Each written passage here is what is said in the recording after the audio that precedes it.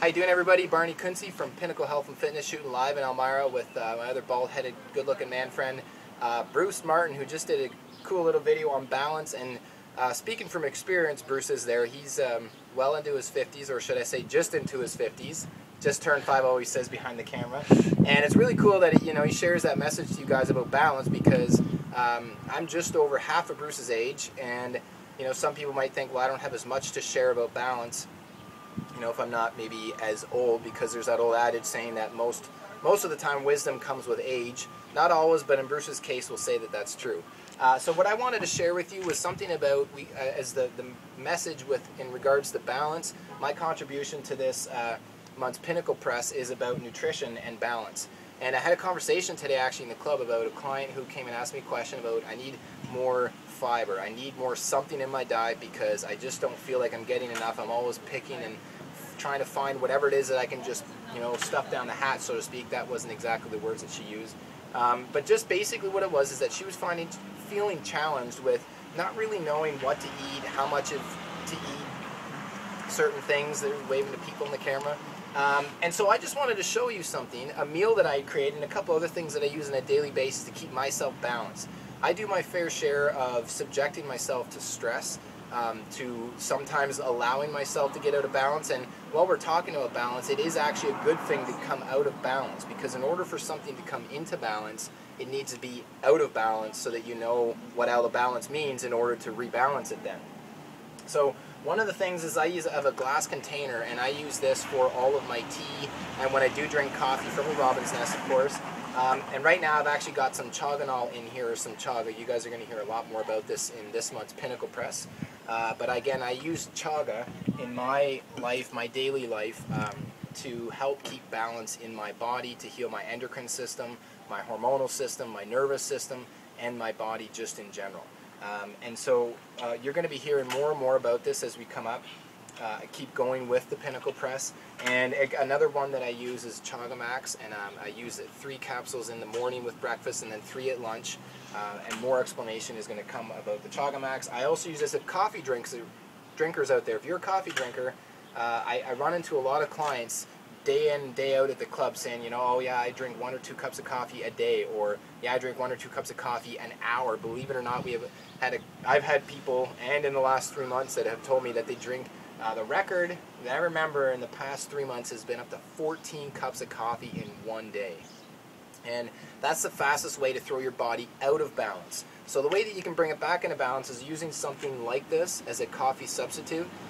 Chaga Black, and it's a perfect balance, or I find it is a perfect balance of the chaga, and it has wild rose hips in it, and it actually gives you a bit of a bold flavor, so it's perfect if you do like coffee or a really dark tea.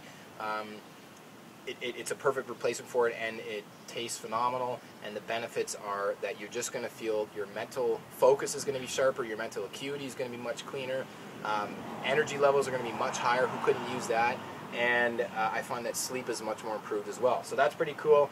And then there's also the Chaga Power, which is in a liquid format, and there's a little droppers you can see up at the top. You can put that under the tongue, the emulsified drops, and apply it sublingually, which is under the tongue. Okay, I use these for convenience. I don't lean on them so that I'm always using them, but what I do is I use these as, this is a Kawaii bar, and this is the Vega Shake and Go smoothie, so I always keep these in my bag. If you stop me at any given time and say, Barney, I want to check your gym bag, of course your Pinacle gym bag, and I want to see what's in it, I can guarantee what's going to be in there is I'm going to have my workout clothes, I'm going to have my sandals, and I'm going to have a full supply of chaga. And I'm also going to have probably either a Kawaii bar or 2 or 3, and one of these as well, because I don't want to be anywhere at any given time and be really hungry and then resorting to going to McDonald's or going to Tim Hortons and eating a bunch of food that I know I shouldn't, but I need to eat something, so then I resort for garbage food, okay? And that's not cool. But I saved the best for last, okay? So Bruce is going to pick up the camera.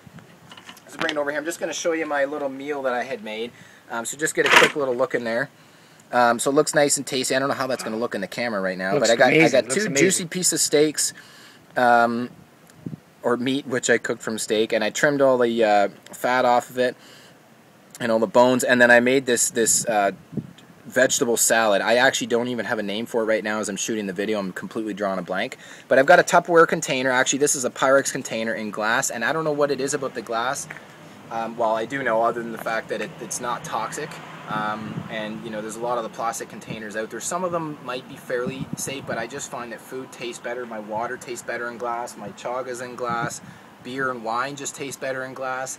And my food tastes better. So I have a bunch of these containers. I make up my food and I put it in here. So the cool part about this is I always used to make excuses about, you know, I don't have time, I'm busy, I'm on the go, I don't have time to cook in the kitchen, or I didn't get groceries or whatever. It's just stupid, silly excuses, and it's not acceptable.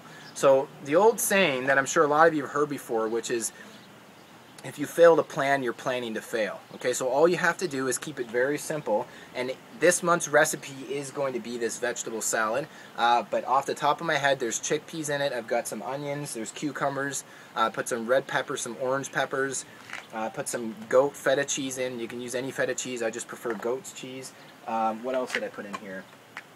I think I put some celery in here as well, and then I also had some brown rice pasta. Today I actually used some kamut pasta, which is pretty simple. You put it in the pan, you boil it for 7 to 10 minutes. You don't want to get it too soft, but this is a cold salad, and from start to finish, it was 45 minutes from preparing, from cleaning and washing all the vegetables. I had the steak marinating the day before, so did a little work beforehand in that regard. Got the barbecue going, started preparing the vegetables, cleaning them, washing them, getting all the stuff moved off. And then chopped everything up, put it in, basically put some olive oil, some salt, some pepper, some sea salt I should say, some pepper, freshly squeezed lemon juice, and then a little bit of roasted red pepper. Renee's roasted red pepper salad dressing, I find that that's a great mix for this. But you don't need a lot of salad dressing, even just olive oil and some freshly squeezed lemon juice works just as well. And then I just put the meat in on the top. So if you're vegetarian, cool, just don't eat the meat. Or if you're a meat eater like myself, I love meat, good quality meat by that. And I'll make my veggies, and then I'll have my meat. And so now I've got a big bowl, I've got a big Pyrex container like this full of a cold salad like this. And for myself and Adrian, my fiance, it'll last us probably about a good 3 to 4 days, and it actually tastes even better. I shouldn't say the longer you leave it, but if you let it sit for about 12 to 36 hours, it tends to, everything soaks together, the flavor sits in. So that's my nutrition tip for you this month, and it is unbalanced, so I hope that you can take some of these tips and apply them into your life and get lots of value out of them. If you guys would like to hear more about certain topics, or if you'd like one of our coaches to talk about something, about injuries, about stress management, about anything like that, then just send us an email, reply back to this email, if you're getting the Pinacle Press that is, and let us know so that we can serve you better. And until next time, enjoy your vegetable salad, and I look forward to seeing you in the club. And if you want to bring me a taste, I'll try it out for you and give you some critiquing. Thanks for tuning in. We'll see you next month.